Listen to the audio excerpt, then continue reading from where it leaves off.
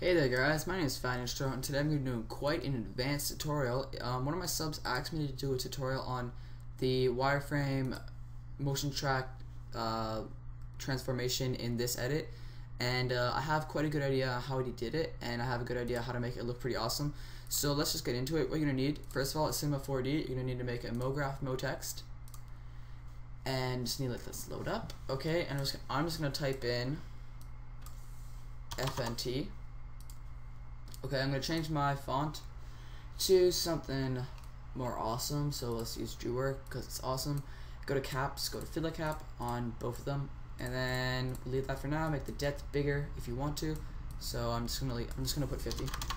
Okay, now you need a plugin called Throwsheet. So go to plugins, Throwsheet, and just drag it on. Set the pieces to about 50. Actually, no, you want the piece to be pretty big, so I'm gonna make it like 40. And just click break now. And it will rapid firely break them because I have a fast computer. And yeah, so let's just let this finish. And once it's done, it will just automatically close. Okay, so now it's done. Okay, now I can just drag this over.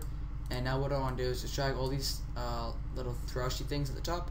Go to File, Export, Wavefront.obj. Put it on my desktop, and I'm gonna call it FNT text tut. Okay, and I can make it 10 centimeters. Okay, save this file and just delete it, and then just close it. Sorry.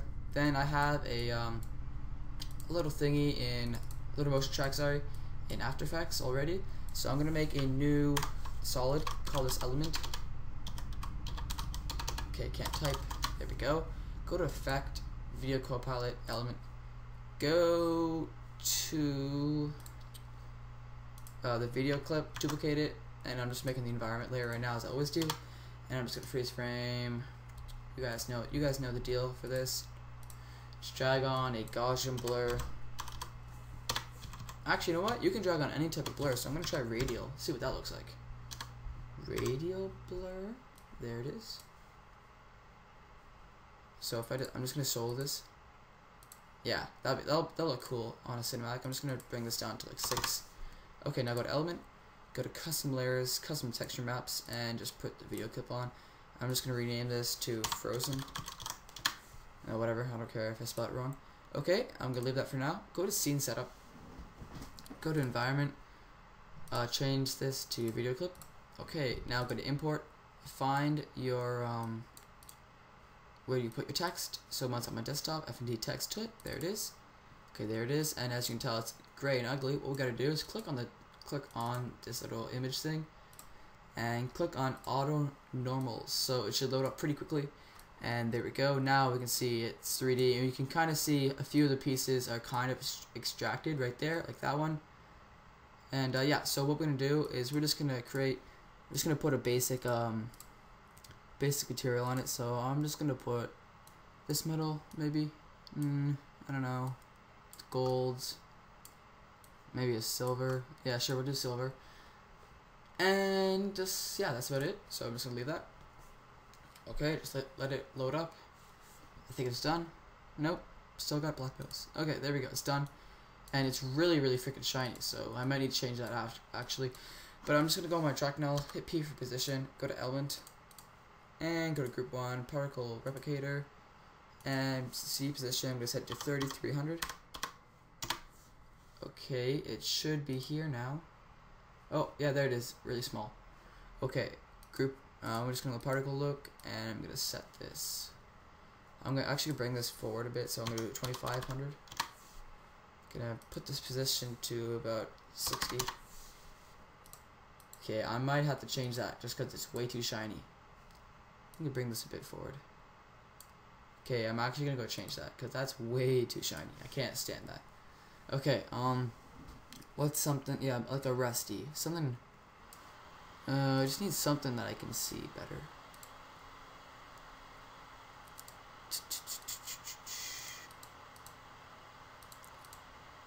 Actually, what I can do is I can just turn off my environment layer. So default. Yeah, so I'll just turn off my environment layer, that'll probably be better.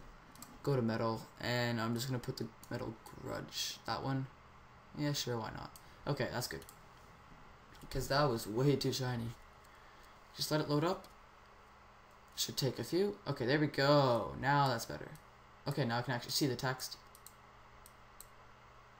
Okay, so what I'm going to do is I'm going to drag this down, go to rotation, make the X like that. I'm going to bring it up a bit. I think that's good.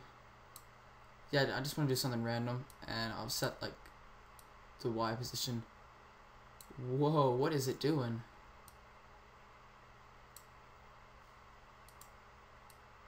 Okay, I'll leave that. That's good for now. Okay, so now what I'm going to do is I'm going to duplicate the element, rename this one wireframe. Okay, go to the wireframe one and then go to output, composite, change it to, wait no, polygon mode, change it to wireframe. Okay, so now if I solo this, we have a little wireframe of our text. And actually what I'm going to do first is I'm going to delete the wireframe because I want to do something first. So I'm going to go to group 1, go to multi-object, enable it, and I'm going to zoom in. I'm going to change the random rotation ever so slightly so the pieces are broken.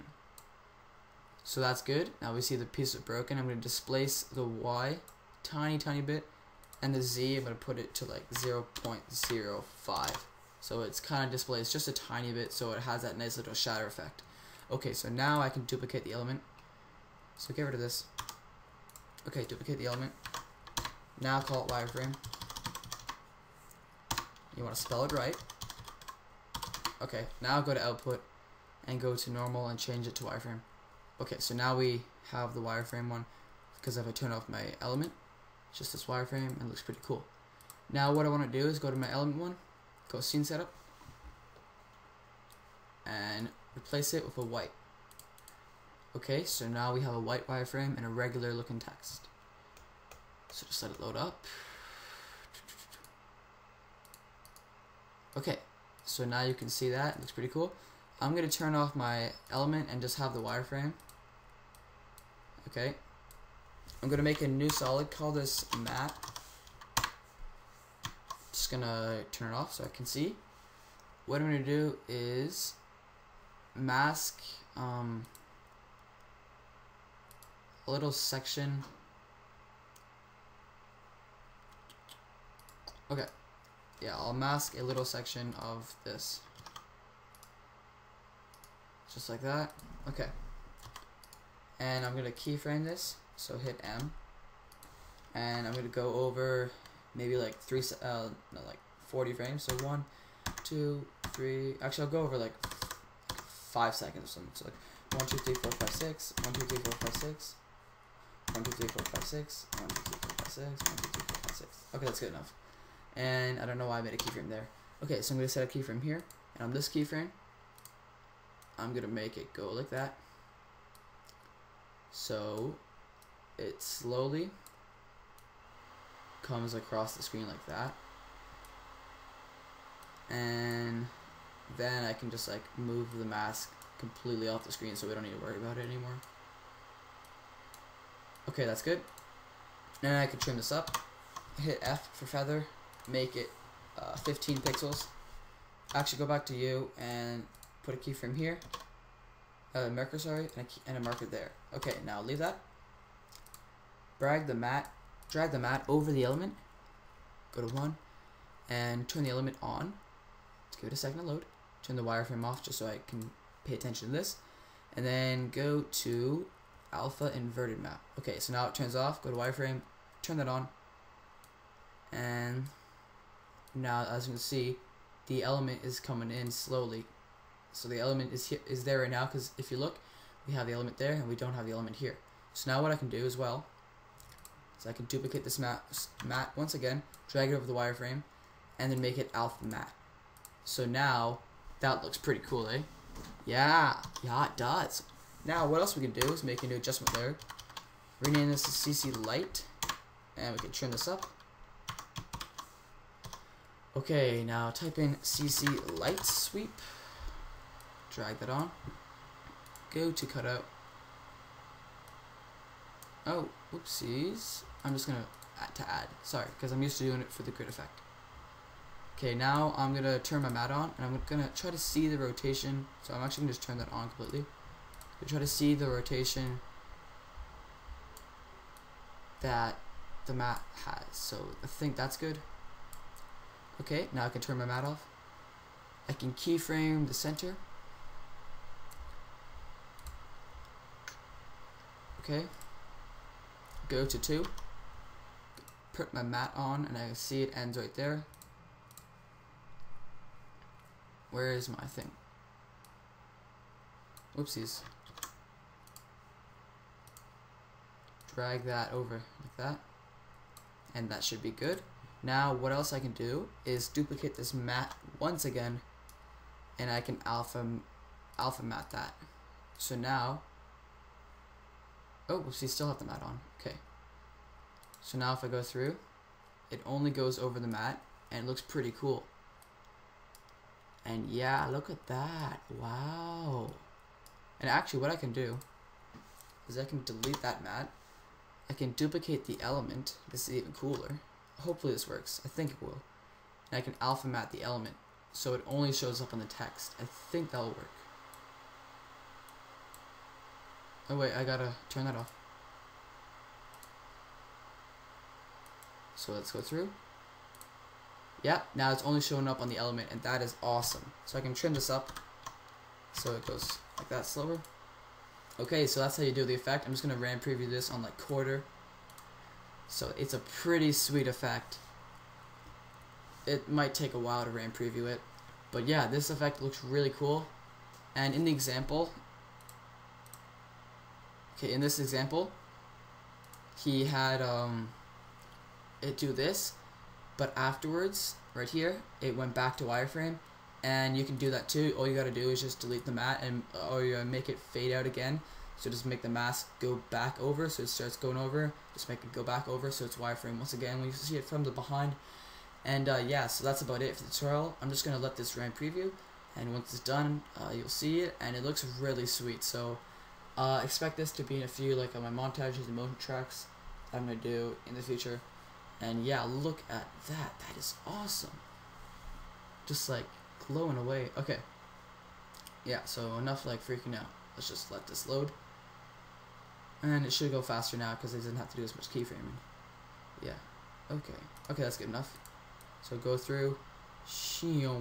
Yeah, that's awesome. So that's about it for this tutorial, guys. Hope you guys enjoyed. And yeah, that's about it. And have a nice day, guys.